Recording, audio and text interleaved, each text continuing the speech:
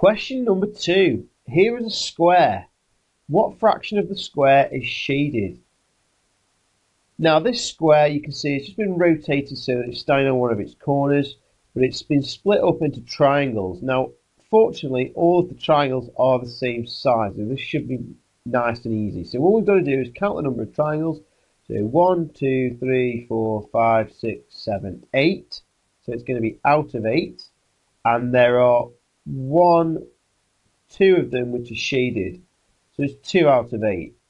Now those of you who know about your fractions will know that 2 out of 8, you can simplify that fraction to get an equivalent fraction.